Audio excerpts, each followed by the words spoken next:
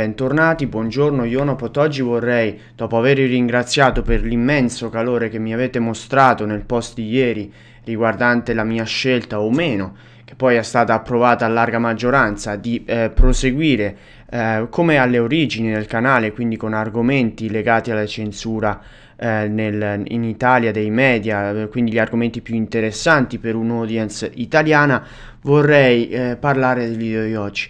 Ne volevo fare un altro, uno sull'Europa, sulla pandemia, non vi anticipo nulla, lo farò più in là. Ma ho visto ieri sera il telegiornale, il TG1 della Rai, perché ho un pacchetto di canali esteri, quindi anche italiani su UPC, quindi sulla televisione.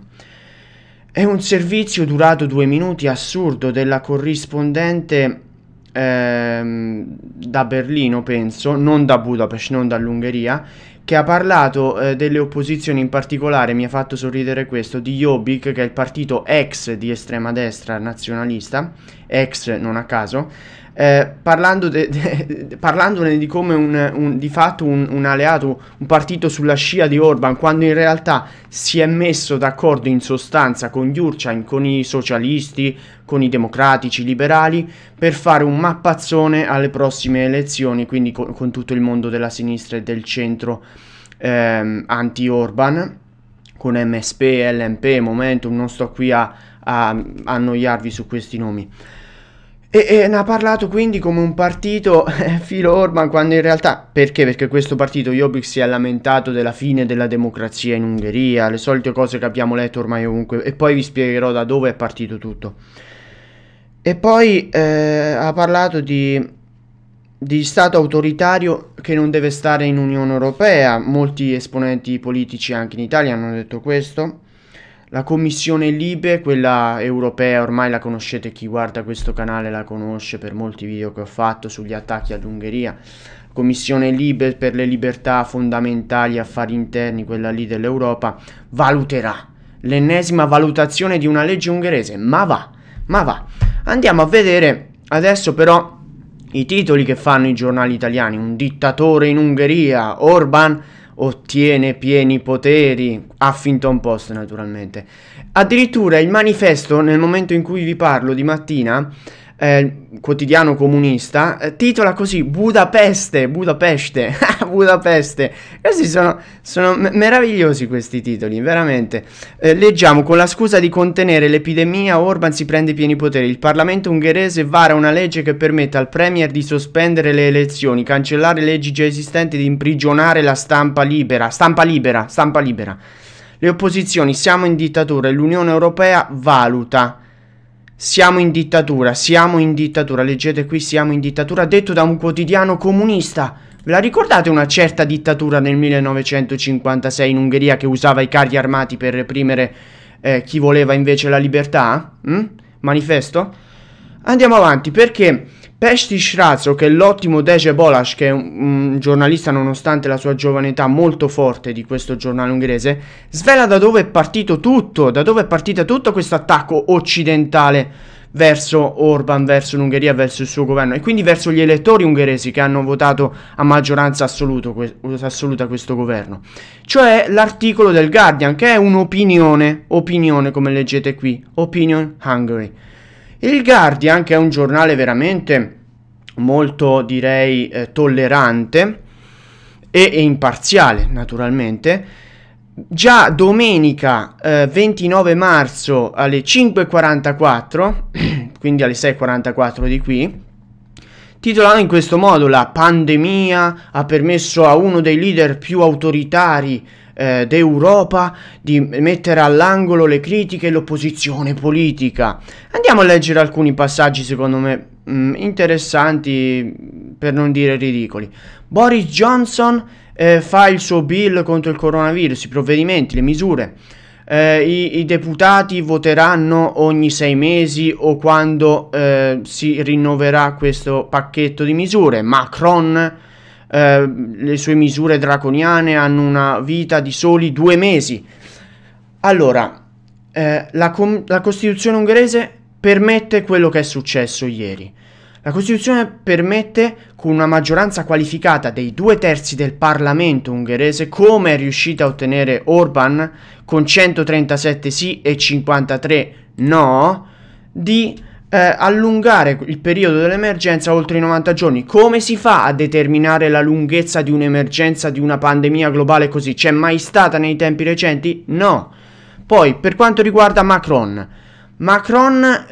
ha una maggioranza di 2/3 del Parlamento francese, con in sostanza circa il 20% preso nel primo turno delle elezioni. Sappiamo il doppio turno presidenziale, il sistema presidenziale francese, e si permettono questi signori di non criticare Macron, che militarizza di fatto la Francia con l'estensione dell'operazione Sentinelle con i militari in strada, e non Ungheria, che non ha fatto neanche il coprifuoco di Conte in Italia. Qui si può andare ovunque, ma di cosa cavolo parlate?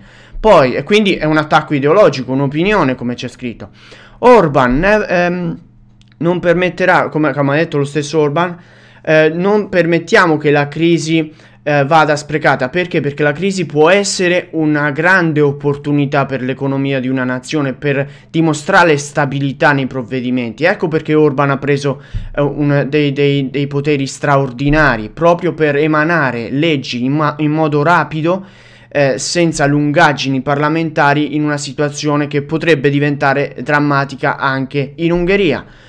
Negli anni recenti ha consolidato chi Orban, si sta riferendo naturalmente al dittatore, i suoi poteri andando ad attaccare l'indipendenza delle corti e dei media in Ungheria e restringendo l'attività delle ONG, i media, il giornalismo. Guardian parla di Caruana Galizia a Malta, del governo laburista che voleva insabbiare tutto alla Corte Libe europea, la stessa che adesso valuta, come si dice, nuovamente un'altra legge ungherese, un altro provvedimento ungherese. Oppure Jan Kuciak del governo socialdemocratico slovacco. Perché l'articolo 7 del rapporto Sargentini non è stato mosso contro questi paesi? Forse perché socialisti di sinistra, laboristi, socialdemocratici, come volete chiamarli, e quindi favorevoli, allineati in un certo modo, chi più chi meno, alle direttive europee, e quindi gruppi parlamentari che contano, che non possono essere attaccati da questi quotidiani come il Guardian. E poi per quanto riguarda l'ONG, sì, Orban, come c'è scritto anche qui sotto, no, sotto ancora, dopo lo dirò, limita le ONG, pone dei paletti. Le ONG devono essere trasparenti per i finanziamenti esteri, devono rispettare la legge nazionale, e chi non lo fa non può operare in Ungheria, come normale che dovrebbe essere in tutti i paesi così.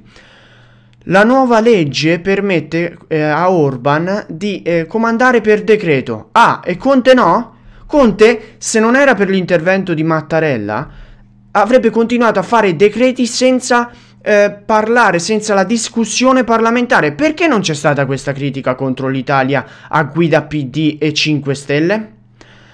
Le elezioni non potrebbero... No, qui c'è scritto che forse non avranno luogo. Forse non avranno luogo. Strano, perché anche nelle mie Marche non avranno luogo le elezioni regionali in Italia. Perché non ha destato tutto questo shock, questo allarme nei media liberali come il Guardian, le misure d'emergenza introdotte nel 2016 per restringere i diritti dei richiedenti asilo sono ancora in vigore. Sì, perché se tu l'Ungheria, come ogni nazione seria, deve limitare al massimo, deve fermare la possibilità di persone che arrivano illegalmente sul suolo ungherese, quindi europeo, di Schengen, la ex Schengen ormai.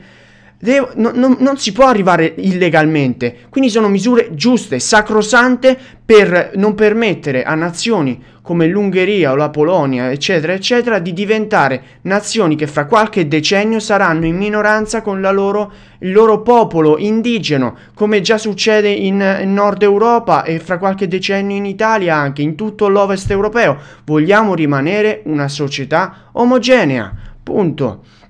Poi abbiamo la sovranità per deciderlo, per volere delle cose, e i giornaloni come il Guardian, Repubblica, il Manifesto, Huffington Post devono mettersi l'anima in pace, perché noi abbiamo la sovranità di decidere, abbiamo la sovranità di discutere nel Parlamento, di votare nel Parlamento a maggioranza qualificata.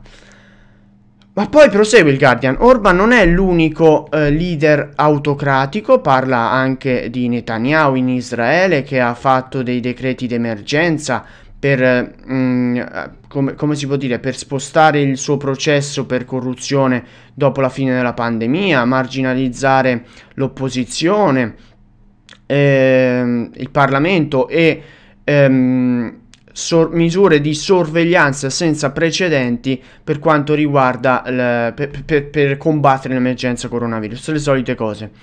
È possibile, poi parla di una coalizione, un governo di coalizione tra Netanyahu e Benny Gantz, leader del partito blu e bianco, come sappiamo, quindi l'opposizione più a sinistra. Poi naturalmente non può che non citare Donald Trump perché si considera, a sua detta, un presidente in tempi di guerra. Cioè per il Guardian, come per Repubblica, Manifesto, Huffington Post, sono tutti fascisti e tutti dittatori, quelli che non la pensano come loro, sono loro i veri intolleranti. Poi, naturalmente la Commissione Europea valuterà, come c'è scritto qui, il nuovo pacchetto di leggi varato ieri dal Parlamento ungherese. Poi vorrei parlare dei tweet, dei messaggi scritti su Twitter dei vari esponenti. Prima partirei dalla maggioranza in Italia, maggioranza che non rispecchia quella probabilmente nel paese dove vi trovate. Andrea Orlando, il PD, il virus ha fatto ammalare anche la democrazia nel nostro continente. Ciò che sta avvenendo in queste ore in Ungheria è inaccettabile. L'Europa deve far tornare indietro Orban, un regime autoritario non può far parte dell'Unione. Guarda che fra poco i popoli europei decideranno di uscire dall'Europa e voi europeisti sarete, se non siete già, in minoranza anche in Italia, in Ungheria. Ma di cosa parlate? L'Europa, di cui tanto vi riempite la bocca, ha permesso di tutto e di più, come a Conte di comandare per decreto, Macron comandare in maniera draconiana, come ha scritto anche il Guardian, di far prendere ai vari stati nazioni, anche alla Spagna per esempio, misure senza precedenti, e non ha detto nulla. Perché dovrebbe valutare e condannare l'Ungheria per l'ennesima volta? Poi Matteo Renzi, sempre PD, Italia Viva, scusate, ha fondato un suo partito. Salvini, che oggi giustifica la scelta di Orban, mi fa passare d'incanto tutti i dubbi che ogni tanto mi vengono sulla nostra scelta di agosto 2019, hashtag pieni poteri. Cioè, ragioniamo. Attacca Orban perché illiberale, come se fosse una cosa antidemocratica essere illiberali. Ho sentito ieri su Rete 4 la sua intervista dalla Palombelli in Stasera Italia, quindi non conosce bene evidentemente che cosa significa democrazia illiberale e da che cosa nasce la democrazia illiberale di Orban. Dal voler difendere la tradizione cristiana, le tradizioni, il valore della famiglia, l'unica famiglia possibile, uomo, donna e bambini, il voler difendere i confini dall'immigrazione illegale di massa, ad esempio. Questi sono i tre pilastri, potrei aggiungerne un altro: il collettivismo sull'individualismo, sull'iperindividualismo dei giorni nostri. Poi mi vengono sulla nostra scelta di agosto 2019 e quindi un governo di inciucio tra PD e 5 Stelle che comandava con la Lega, un ennesimo governo di Conte, il secondo, il Conte bis, che ha cambiato casacche. È la scelta giusta? E parli tu di democrazia? La democrazia non passa tramite il volere degli elettori? Strano, perché Orban li ha presi i voti. Orban in Parlamento ungherese ha preso il 74,5%, come abbiamo visto, maggioranza qualificata. E invece, sempre tramite i giochi di palazzo del Presidente della Repubblica, dell'Europa, chissà chi, si è riusciti a fare l'ennesimo governo in Italia nell'agosto 19, 5 Stelle PD, il PD per l'ennesima volta va al governo senza passare dal volere del popolo. Andiamo avanti. Nicola Zingaretti, PD, a Orban, hashtag Orban, diciamo che bisogna combattere il coronavirus, hashtag non la democrazia. Ecco la differenza tra noi nazionalpopulisti. Loro appena possono hanno questo vizio, ridurre la libertà delle persone.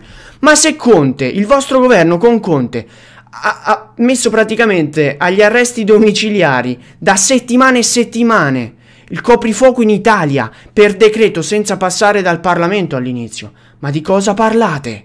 Di cosa parlate? Avete l'appoggio di tutti i giornali, tutti i media e dell'Europa. Roberto Fico, 5 Stelle, in Italia non sarebbe potuto avvenire ciò che è accaduto in #Ungheria. Abbiamo ben saldi i valori della nostra Costituzione. Infatti non è accaduto quello che è accaduto in Ungheria, perché in Ungheria il provvedimento è stato votato in Parlamento, in Italia per decreto legge del Presidente del Consiglio dei Ministri. Andiamo avanti e qui passiamo sulla opposizione, che naturalmente, va detto, la politica italiana non è tutta fatta di anti-Orban. C'è chi sta vicino al popolo ungherese che ha eletto Orban. Matteo Salvini, poteri speciali a Orban per combattere con forza il virus? Saluto con rispetto la libera scelta del Parlamento ungherese, 137 sì e 53 no. Eletto democraticamente ai cittadini. Buon lavoro all'amico Orban e buona fortuna a tutto il popolo di Ungheria.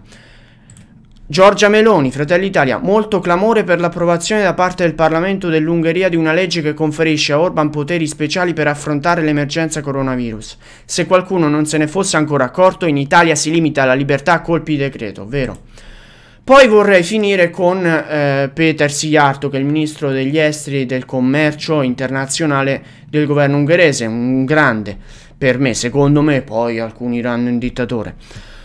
E vorrei leggervi questi passaggi. Il mainstream liberal, che sono tradotti automaticamente con Google Traduttore, vediamo se ci capiamo qualcosa. Ve lo lascio in italiano così almeno si può vedere quello che ha scritto. Il mainstream liberale internazionale ripetutamente incendiato l'Ungheria, accusato. Il primo ministro italiano di sinistra caduto, quindi Renzi, l'eterno fratello maggiore dei socialisti tedeschi, i verdi austriaci mai eletti, i comunisti lussemburghesi e i liberali del nord estremamente intolleranti. Oggi non c'è nulla di sorprendente nel loro attacco. Quando proteggiamo il popolo ungherese da qualche grande problema, ci attaccano sempre. Siamo stati attaccati dal mainstream liberale internazionale per 10 anni, quando abbiamo mandato a casa l'FMI, il Fondo Monetario Internazionale, ridotto le tasse anziché l'austerità, dato lavoro invece di aiuti, proteggendo così l'Ungheria da un collasso economico e tassando le assicurazioni, le banche, eccetera, e i servizi finanziari. Siamo stati attaccati al mainstream liberale internazionale per 5 anni, quando abbiamo rifiutato le quote obbligatorie per il reinsediamento e il ricollocamento dei migranti illegali e retto un recinto sul confine meridionale, quello con la Serbia, comandato alla polizia militare di proteggere la sicurezza del popolo ungherese. Il mainstream liberale internazionale ci ha attaccato anche adesso, quando abbiamo ricevuto un mandato dal Parlamento ungherese democraticamente eletto per difendere il nostro paese dalla pandemia globale mondiale. I partiti e i politici mainstream liberali internazionali sono frustrati e invidiosi. Possono solo sognare il tipo di sostegno sociale democratico che il governo ungherese ha ottenuto a maggioranza di 2/3 nelle ultime 3 elezioni parlamentari. E questo è vero, nell'Ovest europeo se lo sognano i politici liberali o socialisti questi sostegni del popolo, delle persone. I partiti e i politici mainstream liberali internazionali sono profondamente antidemocratici perché trascurano, addirittura mettono in discussione la volontà del popolo ungherese. La volontà del popolo ungherese che governiamo per autorità, cioè chi è che ha l'autorità in Ungheria? Il popolo ungherese, la vera democrazia. Il cane abbaia, la carovana si muove. Questo è un detto tradotto abbastanza male. Comunque vi voglio dire che non fidatevi degli attacchi ideologici. C'è la solita propaganda anticonservatrice, perché la politica ungherese è nazionalconservatrice. La politica ungherese quindi non è quella dei finti conservatori alla Angela Merkel in Germania, eccetera eccetera eccetera. Potrei citarvene a decine di politici finti conservatori. Quindi quello che posso dire è che al popolo ungherese non frega nulla di questi attacchi, all'Ungheria non frega nulla di questi attacchi, e se vogliono cacciare l'Ungheria dall'Europa cacceranno un paese cristiano, un paese conservatore veramente europeo come la Polonia ad esempio, per mettercene dentro magari paesi con forti minoranze o maggioranze islamiche come la Turchia, che tutto hanno fuorché la democrazia nei propri confini, nei propri governi. Se volete lasciate un mi piace, condividete il video e iscrivetevi, seguitemi anche su tutte le piattaforme, YouTube, Facebook e BitChute, e fate una donazione con PayPal. Alla prossima, Vislat, arrivederci. Scusate, fatemi dire un'ultima cosa, voglio riportarvi le dichiarazioni fatte nel Parlamento da Orban contro le opposizioni. Quando l'emergenza Covid-19 finirà e si tornerà alla normalità, voi tutti, cioè voi opposizione, avrete la possibilità di chiedermi scusa e di chiedere scusa agli ungheresi per le accuse fatte in questi giorni.